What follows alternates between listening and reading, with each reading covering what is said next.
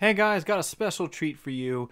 Jade and I once again did a video collaboration talking about the season finale or the series finale of Supernatural and just kind of our thoughts about the fandom and the season and the show itself. The discussion, which I originally thought maybe would have taken no more than half an hour, went on for an hour and a half. I'll either be splitting the rest into another or maybe two more videos depending on how it goes and how our conversation went through it. Otherwise, enjoy the conversation, enjoy what we talk about, and you'll be seeing us talk about more throughout the week. Hey guys, new surprise to you for 2021. Jade and I are back once again, and we are doing a little bit of a long overdue video, but we're finally talking about the finale of Supernatural, what our thoughts about it were, and just there's a bit to talk about. But first off, Jade, thank you for doing this again, considering you've moved and all the adventures you've been on the last little while. It's nice to do a video with you again. Thank you. I appreciate you giving me the opportunity to talk about Supernatural. Oh, and I appreciate you dealing with me and my sometimes very bad getting back to you at emails. It's okay because I do the same thing. Oh, it was yeah. Well, 2021 was or sorry, 2020. Sorry, I'm already writing 2021 into it. But but yeah, last year was certainly an interesting year of everything. But amongst that was the end of a show that some of us have been watching for 15 years, a show that had gone on for 15 years, and to say that there is a divide in the response to it is a bit of an understatement. Oh yeah, definitely. The IMDb reviews are a plethora of emotion, but there doesn't seem to be a lot of people there's very, very few who appear to be in the middle, if you were to say it like that. And I feel that you and I are kind of in that middle ground. Yeah. We can see what's good, but we also can see what's really bad. Yeah. So, when I made my first video about the finale, I titled it, Everything I Wanted in the Worst Way Possible. Which I feel like was very fitting. No, that's an accurate. Yeah, because I have many issues with the finale. It's just like, on one hand, it's like I've loved this show so much over these past few years. It's been hard for me to be critical of it because I've just been so oh my god, I love it so much. But now that it's over and that's it, it's damn. I just feel like there's a lot more that they could have done in this finale that they had the opportunity to do and they didn't do it. Well, you can kind of almost say that with the entire season, right? Yeah. The fact that we waited half a year for 7 final episodes, and of those 7 episodes, the first 3 were filler episodes. Mm-hmm. Especially the one where they went. I'm trying to remember which one it was. Drag Me to Hell or something. The one where they went to they got that phone call from that person that they apparently met as kids, and there was that Baba Yaga thing, which I remember sitting there going, "Why are you doing a retread of something that we've seen a billion times now?" Yeah. Do something that's actually meant to be about the finale. And then they did Unity, which was actually not a bad episode, and I felt that every one afterwards, Despair was garbage, and then Inherit the Earth was it was passable at best. So Despair is episode 18, right? Yes, that's the one where things just went to doo-doo. Yeah, so with my opinions on the finale and the last few episodes, I feel like I liked episode 18 mainly because Castiel's confession to Dean, but aside from that, I didn't really think that there was I at that time I was really hopeful that this finale would turn out how I would picture it. Kind of. Mm-hmm. Obviously, I've never been able to picture Supernatural ending in general, but it gave me for me personally, it gave me a little bit of a hope that hey, maybe this finale won't be garbage. And after they took Cass and Billy, episode 19, and that one's Inherit the Earth. Yeah. I didn't even know what to think because I know that was like supposed to be like the end of the series arc, or not the series, the season arc, for season 15, which like I could get behind. But then with episode 20, I kind of feel like they just took everything, just it's hard to even put into words. Yeah, it was essentially the like the majority of that is just like little fan service, and then an incredibly overlong death scene, followed by a montage where you could see that the seams were splitting, like they were trying to cut as many corners as possible in terms of budget. And the wig. Oh, the wig is like, it is. I was showing it to some ladies who were on the show that I worked on, and one of them happened to be the woman who gave one of my Crowley's mother. Why am I completely blanking on the name? Rowena? Rowena, yeah. She was the first one to do her hair. She was the one who gave her the hair that would be used for the rest of the show. And she was, when I showed her Sam, she's like, "Oh my god, what did they do?" Yeah. So it was being passed around work. It was being made fun of amongst for Vancouver film groups. It was horrible. It got destroyed on Twitter too. Oh, I don't bet. know if you're on I don't know if you're on like Twitter a lot, but that's. I do know that Destiel was trending when episode 18 came out, above the U.S. elections and above Putin resigning. So like Twitter was up in flames. And that too. Like I'll be honest. I don't think I think that was as close to baiting as they could possibly get. I'm not really a shipper of it. It's just not my thing. I more so think that they're bros. But. My opinion was, if you're going to do it, actually get the fucking balls and do it, rather than I make a comment. I think that's Andrew Dabb holding the carrot as low as he possibly can, but no one can actually reach it, and that's why I say everyone's like, it's confirmed. I was like, no, it's not. It's baiting. That is bait. Wait, what's from? From Mad Max. That's bait. Yeah, I know Misha actually, like, he, like, kind of confirmed that it was, like, Destiel was, like, kind of a real thing, but also he's not the writer of the show, so... No, and then Misha is a little kind of interesting himself, admittedly. Like, I like the guy, and admittedly he can be a bit... Sometimes he's a little bit much, but the fact that there was that weird... Spanish, or was it Italian? Italy? So, it was a Spanish dub. So I actually mentioned this in my video. So what people were like upset about, and I understand this because I do ship Destiel, and I feel like it's up to everyone's interpretation of the show to come to their own conclusion on that. Even though I feel like there's been a lot of subtext that leads to Dean and Cass, you know, being a little bit more than bros. But again, it's up to interpretation.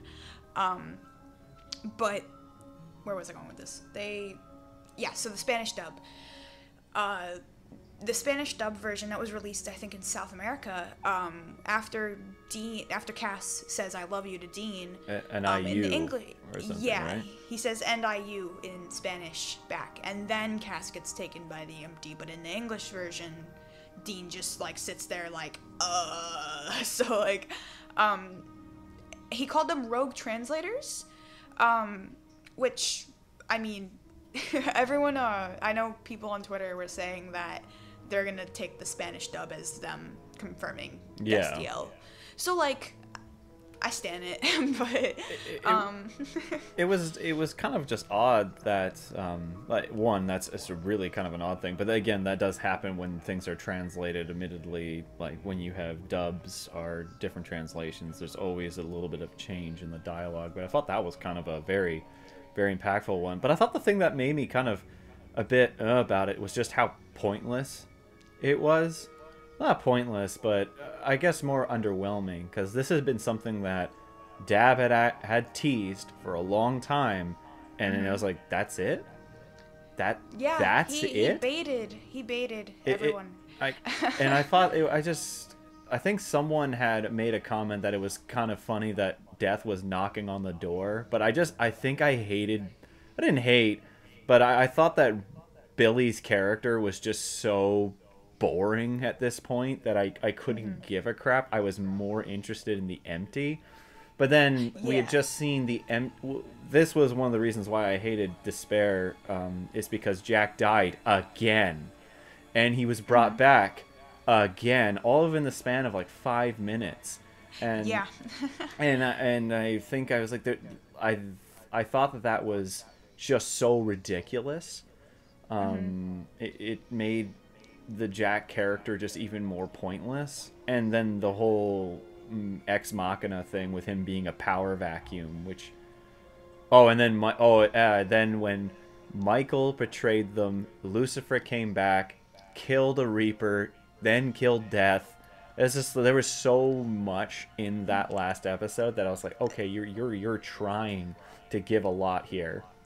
Yeah, that honestly, episode 19, like, I when I think about it, I kind of like forget about all of that happening just because it was like so much, you know, because they brought back Michael and Lucifer and like that was a all that. Yeah, I was very disappointed with Michael too. Like, you know, you had teased him very well, and then that's what you do with him.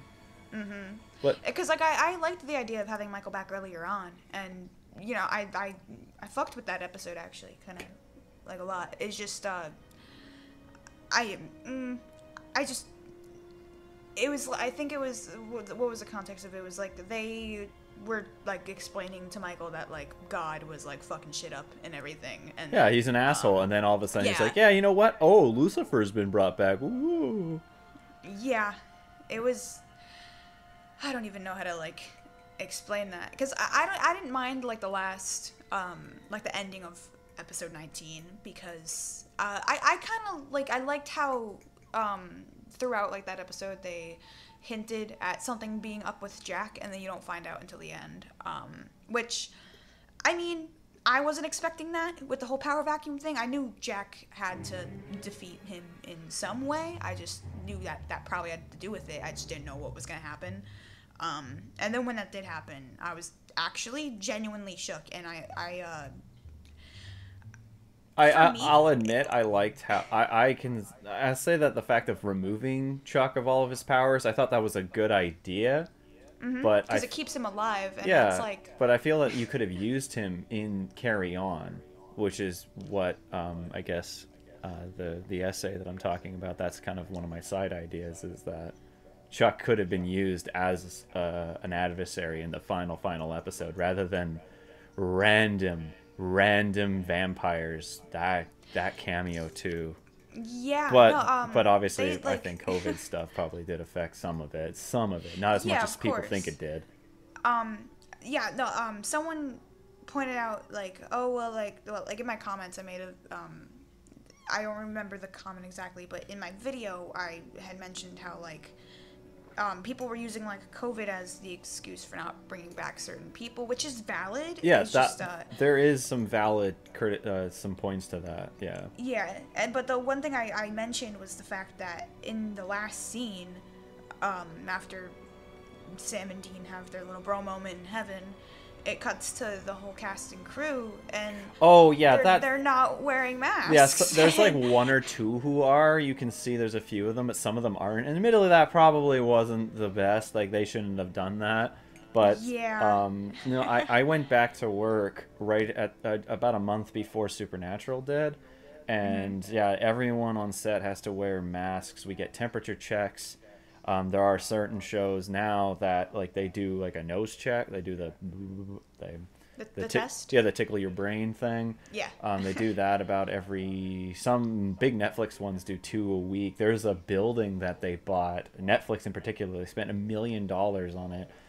It's going to be their own COVID testing center building. So they don't have to hold up life labs, because admittedly when the film industry went back to when it went back into action, the amount of tests in BC went from something odd like maybe a few thousand every day to 70,000. Yeah. But yeah, no, COVID did affect certain things, but it more so meant production. The reason why most people, one of the key people who's not there is Eileen, which it nipped a lot of people, myself included. But what they would have had to have done is have her come up from California, isolate for 2 weeks, because this is what we're doing with all American actors. They isolate in their hotel room for 2 weeks, then they come to set, they do their thing, and then they go back home again, but then they have to isolate again for another 2 weeks. And production has to pay for almost, if I'm not correct, all of that. So, as we saw with the final episode, they were cutting so many fucking corners in terms of budget. Like, they couldn't even give Dean blood as he's dying. Like, they gave it a little bit on his back, but if he's supposedly dying, he should have been like bleh from the mouth too. Yeah, but that and then the masks too. The vampires weren't wearing masks because of COVID. It was just because they didn't want to do the CG effect. That 100% why they did that. Oh yeah, and like the whole concept of the vampire mimes, just for a finale, that aggravates me a lot. Just because I feel like Sam and Dean like have been fighting vampires all their life, but I just feel like for like their last hunt, it should have been demons. Yeah, or like something, I don't know. That's because like on one hand, it's like supposed to show us how like they take away the god, how like they don't have the god armor anymore. Which right? Even then, that's kind of like leaving a lot up into interpretation. That doesn't like, I don't know. I feel that I understand what he was trying to signify with like the ordinary rebar, but it's a bit of a stretch in terms of what they're asking the audience to accept. I honestly, part of me just wants to forget that episode 20 even happened. I'll take episode 19 as the ending of Supernatural any day over that, just because I personally feel like, you know, with Sam and Dean, it's like hard to picture them having a conclusive ending, and I feel like if they had left it open, not only could they come back and do a reboot or a movie or something like that in order to like give them a proper ending, not like this, but it's just I feel like it would suit their characters more, if you know what I mean, just because like we don't have to know what happens until like their very last moment of being alive. But on the same hand, like I do like the fact that Sam and Dean ended up in heaven together. I just don't like how we got to that. Oh, well, that was something that I feel instead of spending 10 minutes with Dean dying from slightly irritating back pain, you should have spent more time on Sam, like figuring out his life. Like, yeah, exactly. Because the episode the part ends on the montage of him walking up the stairs, looking at the room, looking super depressed, like, oh, I guess I'll just go on killing things. And then all of a sudden he's got a kid. I was like, where the fuck is the transition there? Yeah, and speaking of, before you mentioned Eileen, and I know that like bringing her back would be like a difficult thing to do, but they could have like done subtle things in order to Photoshop her into a photo or some shit. Yeah, or maybe even have Sam teach his kid, Dean Jr., sign language. Yeah, exactly. Or when they show the faceless wife, have him sign or something like that. It's just like they have the opportunity to include her. Yeah, to acknowledge that it's her. Yeah, and especially to have like representation for people who are hard of hearing too. I make that exact comment actually in my essay that's going to be coming. But there was something else the other thing that kind of I felt was such a cheap takeaway was when Bobby said that Castiel, he brought Castiel out of the empty and then they fixed heaven, and I was like, no. And we didn't even get a voice dub or anything. Well, I figured you should just kill him. Don't bring him back again. Make that sacrifice actually mean something. Make it that like Castiel doesn't exist on any, like he's not even in the empty. He's just gone, like wiped from existence. My whole issue with Castiel in this finale is not like his confession. I felt like was very, you know, heartfelt and true to his character. It's everything that happened after that. Because, you know, he disappears. He doesn't matter anymore. Yeah. And, you know, Dean maybe mentions it once, and it's never addressed again until, you know, it just never gets addressed, and he isn't even in the finale, which is something that I take issue with the fact that Castiel wasn't in the finale, just because I feel like as a one of the main, obviously I know that like with COVID it's really hard to get more actors on set, so I try to keep that in mind. But Sam, Dean, Cass, right?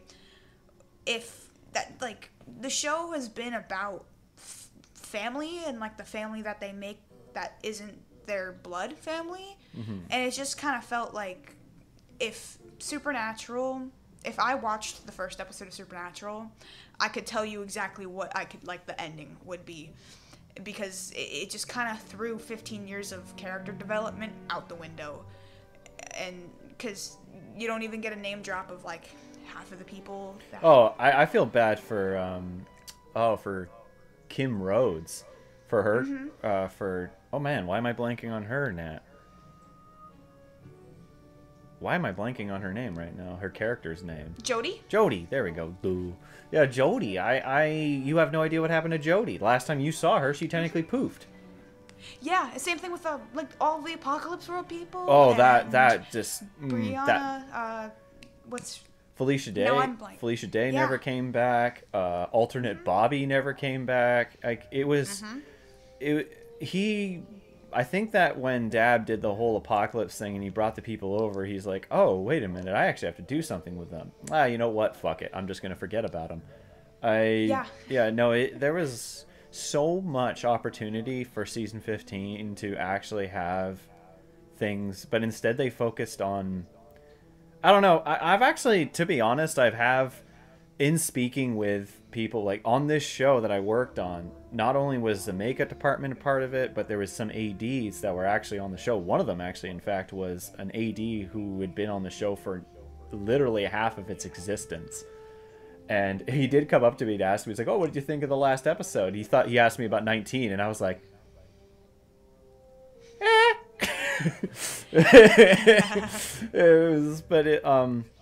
I've heard a lot of different interesting stories that I don't want, or I really want to preface. It's just from what I've heard from these people, which admittedly there's a lot, like the word of mouth passes very, very strongly in the film industry. But apparently Jared and Jensen actually had a lot more creative control than from what we've seen.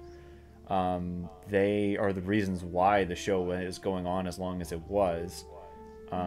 Apparently also that, and then it was Robert Singer and them who said, we're done, we don't want to make this show anymore, and you're not going to get anyone who's going to want to continue to kind of, I hate to say the word, but feed your ego.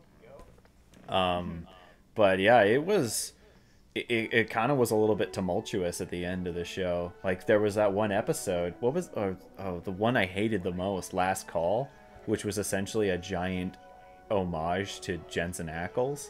Like, the episode was all about him and his beer and singing and whatnot. And I was like, this isn't a Supernatural episode. This is a Jensen Ackles tribute episode. Yeah.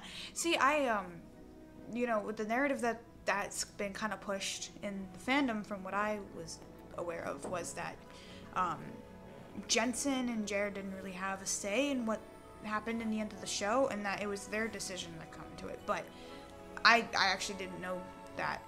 Now that you tell me, it's kind of like shit. Because it was a very contained family. Like, there was, what was it? Some people had been working on that show. There wasn't many left who had started at the beginning, but there were some who had been, like, the transport crew apparently were the same team for the last 11 years. There was Grips and LX departments that had been working on that show for 10 plus years. And a lot of them were like, well, what the hell do we do after this? Yeah. But that's why that feeling of kind of, I would make the comment in the ladders and as the seasons went on, like, it just felt like it was getting lazier or more complacent. Like, there wasn't as much interesting camera work. Like, I'm seeing from the first 4 seasons so far, there was a lot more effort put into it. And it just kind of was like, oh, let's go to work, do the thing, and go home.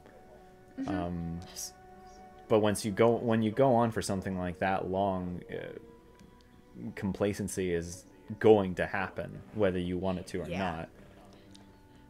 It's you know, I agree with that. Throughout like the seasons, like as the show has gone on longer, you can tell that the effort that they put into everything, you know, the story and the camera shots and all that stuff. It's like they have like the opportunities to do so much more with it. And like especially with this last, where my issue mostly is the last episode. That's where you know, I could like swallow all of season 15 and the entirety of Supernatural had the last episode not been what it was. I find it funny that it was like I remember saying, I was like, I think this show is gonna end with the brothers dying. I didn't think it would be that way. Like Dean, I was technically correct, but Sam, I was not. But I don't know. There's some elements I don't mind. Like I think the part when Dean all of a sudden says, "You remember when I came and got you from your dorm?" Yeah, like I cried throughout that entire scene. By the way, I was bawling my eyes out. Well, the first part of it was just like, "Oh God, he's so hammy." Oh, and then he said that. It's like, "Oh, hey, that's relatable," because he said, "I was scared. I was scared to ask you for your help." Mm-hmm. But then there's like, "Okay, you can go now." And then he's like, "Bye, Sam." And I would just remember going, bleh. It was so hammy. But I don't know, like the pie thing was, it's hard to kind of talk about Dean dying for the third time and having it mean something. Like, and I say third time, like I'm meaning legit death, because he legit died in 3, he legit died in 9, which something that I keep going back to when I'm doing my essay is how he died in season 9 is technically how he should have, like that's how he should have died in season 15. They're just trying to regurgitate that death very poorly. Yeah, I get that, because I feel like with I don't, when I was thinking about like what the Supernatural finale would entail of, I knew that I was gonna be hurt. And I knew there was gonna be things that I wouldn't like about it, and there was gonna be things that I like loved about it. And with like Dean's death, I just kind of felt like that was a cop-out, because there were, you know, like you said before, like they could have had Chuck come in, maybe like, I don't know, I don't really think Chuck could like really hurt Sam and Dean, but like without his powers, but like they could have brought him in and like, I don't know, made something that like follows the, like what they just dealt with all season, instead of just, oh, they die on a vampire hunt. And I've always pictured their death, if they were going to die, I wanted them to die together, just because, you know, Sam is my favorite character, and him having to live his whole life without his brother really got to me. Just because they both deserved so much better, and they both like basically fought for this freedom that, you know, they've been fighting for like basically all of their life, and they finally got it. And then like a week later, Dean gets killed on a fucking screw. Well, so they could have gone out something like Butch Cassidy and the Sundance Kid, like gone out blazing. Like I feel that would have, I almost think that could have been an ending in itself on that. Yeah, like if they had gone out in a way that was like, I don't know, say like it wasn't like 4 vampires, but it was like 30 or something like that, then like Sam and Dean don't really have that much of a chance against like 30 vampires. But like if they just cut the screen to black, then like we'd know what happened. Yeah, like, they went out fighting. Yeah, that so. As well as what was something else? You, I think you were, had it in your list of things to talk about. You think that if Jack had become what he was, don't you think he would have rid the world of monsters? Yeah, so that was something that you know, when I think about this kind of feels like a Chuck ending. You know what I mean? um, like tragic. So I think that like if Jack was to become God, why did he bring back Cass? Why did he leave all of these monsters still there for Sam and Dean to fight? He fixes heaven, but that's it. Yeah, and He says hands off, but he's clearly not hands off. So I don't know. I thought it was.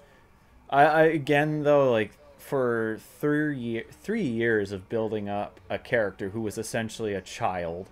I don't know. I never got behind the Jack thing. I felt I kept waiting for the character to have like an actual importance above being what he was, and it always teased at it, and then it's like, oh, this is it. This is what you've been like. I don't know if you had actually been building towards this with Chuck. I think that you had an idea and you're like, oh shit. But then again, Dad proved over the years that he didn't have a consistency in terms of keeping to the ideas that he had. He couldn't. He was almost like a dog, like that could easily be distracted by something else. Yeah, I felt that. That's me.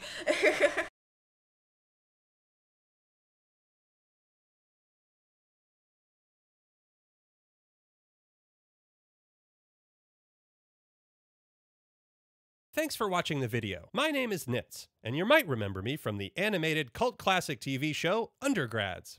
It's been a while, but I'm happy to say the Clique is finally getting back together in an all-new movie, thanks to a successful Kickstarter campaign. But we are still asking for your support. To see any and all updates about the upcoming Undergrads movie, be sure to check out and like the Bring Back Undergrads Facebook page. And with any luck, we'll see you guys soon.